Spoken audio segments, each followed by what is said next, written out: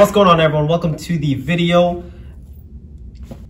Damn. So in the past vlog, if you guys watched that, I spoke about the restrictions that are placed on businesses such as Union Martial Arts were going to be lifted and we can start increasing the class sizes, and Peel Region Health Unit will move to the red control level.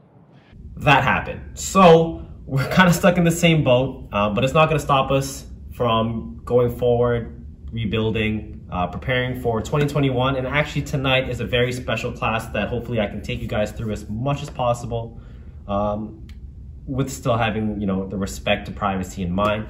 But my instructor, Grandmaster Rolly, will be teaching a Kuntao seminar for my youth students, or some of my youth students, as well as my adult students. We are still at a capacity of 10 people. So it'll be a small, intimate class, but it'll be great for some of the beginner students to finally meet him and learn from essentially the man who gave me the opportunity to become who I am. And it's going to be a good time for everyone. For what my instructor can do cannot be justified into words. And I'm just super excited to train with him again. I'm super excited to see the students train with him again, or for the first time. Now, one thing on my agenda is I have decided that I am going to continue improving the gym, as I spoke about in the last vlog. And I've got two swatches here for basically vinyl blackout roller shades. And I plan to put it on all of these windows here. So we have, I think it's 9? 3, 6, 8, 9, 10. So we got 10 of them to put on, and I'm kind of at a cross between gray or white. So comment below, guys, let me know. I'm leaning towards the white. White will essentially you can't really tell right now. Well, let me turn on the lights here. But white will essentially almost bounce the lights off. You'll see a lot better when it's nighttime in here. The gray is cool because the gray actually is fairly close to the wall, and it would give a good theme. But I think at that point it's gonna be too much gray, so I think I'll lean on the white. And the reason why I want to get that is a couple things, not just for privacy, especially when we have seminars or events going on in the near future, but as you can see right now, it's about 3:43 in the afternoon. The sun is starting to set, but we do get a lot of light exposure in the academy. So Saturday mornings, I'm here, first class is at 10 a.m. and the light is literally beaming through the windows onto the mats up until maybe this point. So I'm almost 3/4 through the length of the mats, or yeah, the length of the mats. And it's so bright that students can't sit down and watch me teach, because I usually teach from this section right here, right? So literally just underneath this TV here, this is where I'd be teaching. So I have an outlook of the entire gym. This is pretty much my perspective when I teach. But I'd have to flip it because the light is just too bright. Also at nighttime, we have a bunch of parking spots outside that wrap from this side of the gym to this side over here. And most of the time, parents will park here and they'll point their cars forward so they can watch inside. Because right now we aren't allowed to have spectators. So they'll watch from there. But as it gets colder, they keep their cars on, keep the heater on. Terrible for the environment, I know. But the lights beam through. So literally, if we're sitting down like this, the light is coming directly into my eyes. It's perfect alignment. And so I have students sitting down like this, and I always ask them if they have a question, and they say, no, sir, it's just really, really bright. So in order to, because obviously the climate is not going to change, and that will always be a thing as long as we're here. In order to combat that, I figured it's good to get some blackout shades and be able to close that down during the evening classes if we want to, or even for the morning classes, so that we can just train properly and maximize all the space that we can. So that plus doing a little bit of work. The only thing I've really done since the last vlog was add this curtain here for a little bit more of a cleanly feel. What I am gonna put back here is, this is going to be the Anastacio Ave Union Apparel warehouse.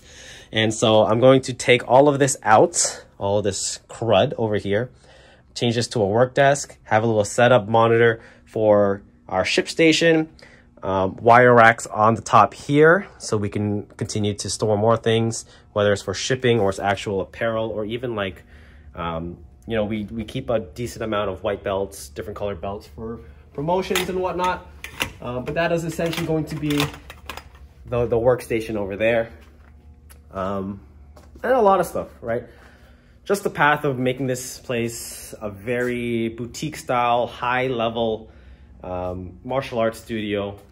I think that's the route I want to go for the next couple of years, instead of expanding and, you know, teaching a class of 40, 50 students.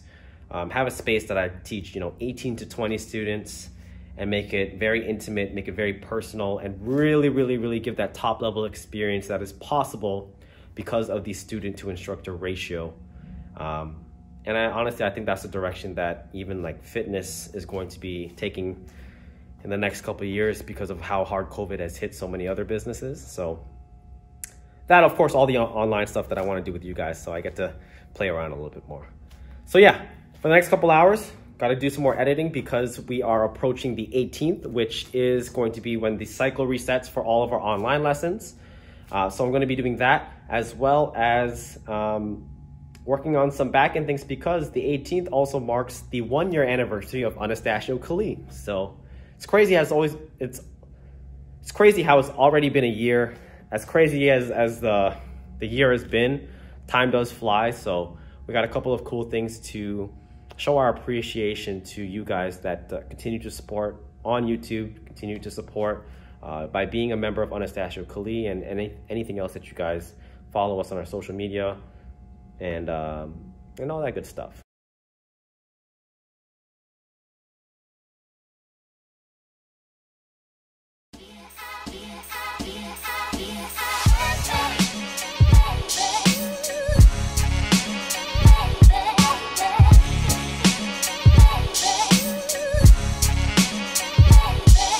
Okay.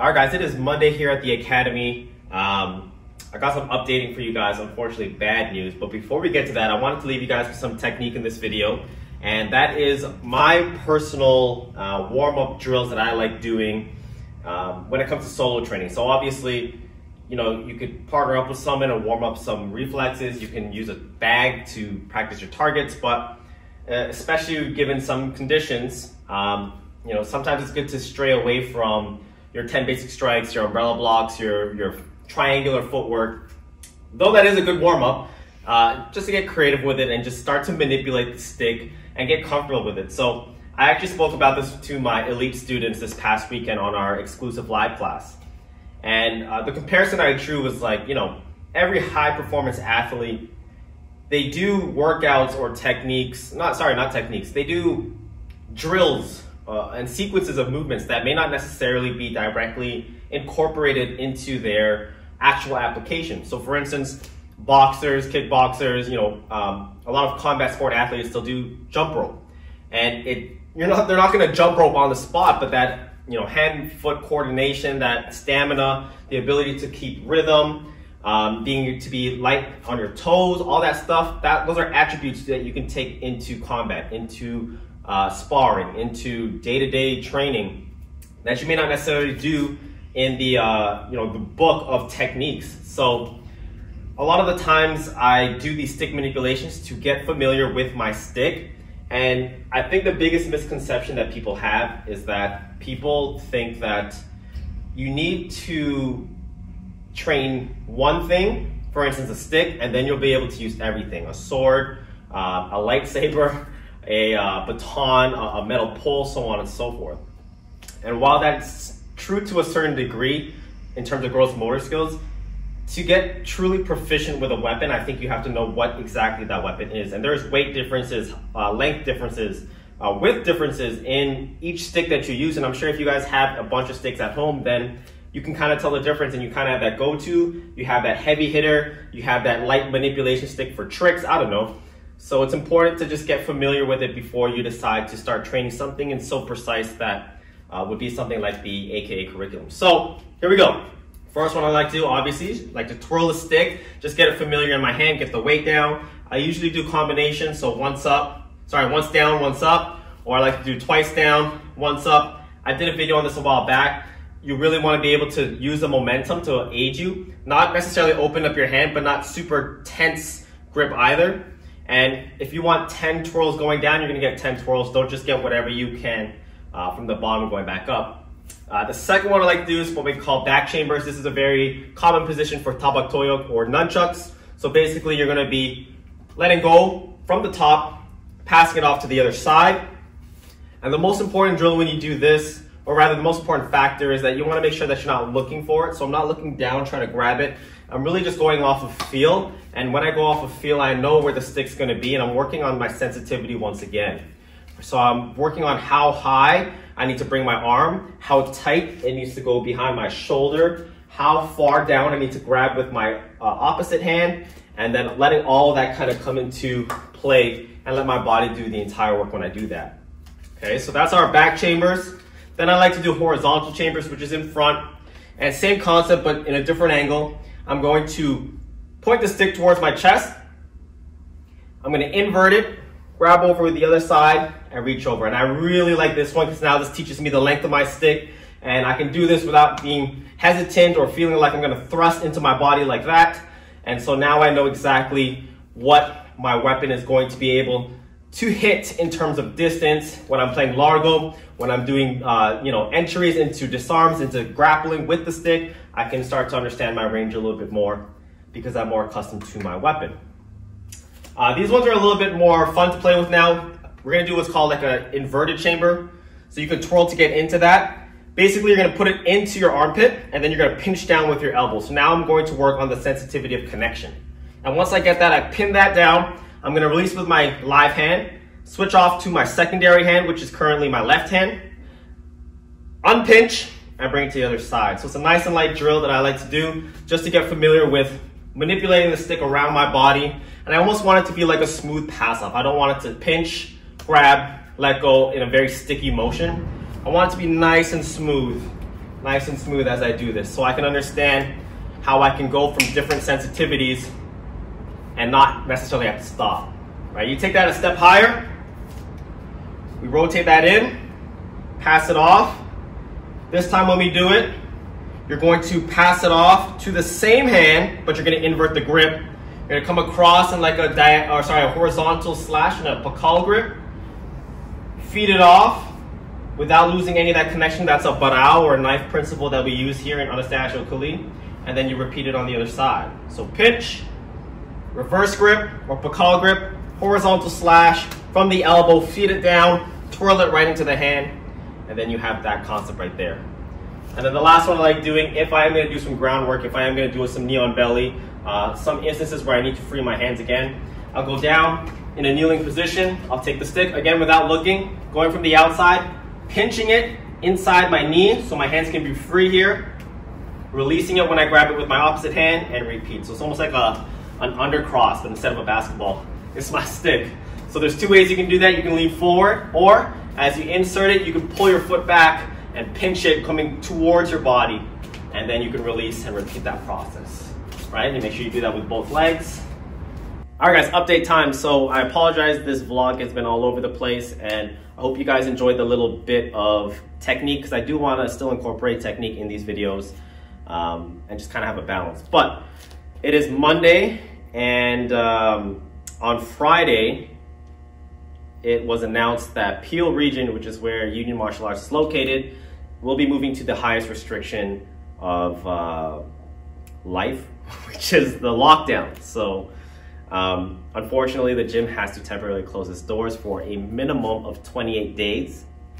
And this one kind of hurt a little more, guys. Like, the first one hurt business-wise. The world kind of, you know, stopped turning for a second and everything went to shits. And now I'm not so worried about, you know, the immediate effect that students are going to be worried, because I think the world is a little bit more prepared and was kind of expecting this. I'm worried about the after effects and, you know, losing the momentum that a lot of people, you know, unconsciously rely on when it comes to training. It's hard to get your foot in the door, but once you're in and once you're coming week to week, it's kind of like second nature to you. And speaking as an instructor, not as a business owner, I just, you know, for the students that are with me right now, that are absolute ride or dies, so shout out to them. But for them, like, I just honestly love my students, and they're like my family to me.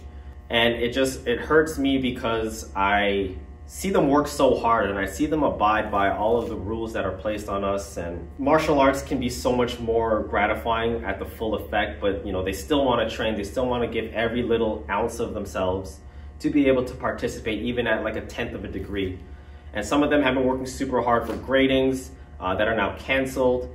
And honestly, like, you can really see the progression through certain students that continue to train even through the lockdowns, even through the restrictions, even through life changes that have happened to them. And I just feel really bad that, you know, this has to happen. So I'm actually only here to teach my virtual classes that we've been able to convert to for the 28 days that we're going to be locked down. And yeah, it just sucks. It just sucks because, you know, the gym was picking momentum up again. You know, we were kind of in our groove. We follow all the rules, and I'm not here to say, you know, my right or wrong and that I know more than public health and all that stuff. It just sucks because, you know, if anything, gyms, especially like Union Martial Arts, is one of the safest places.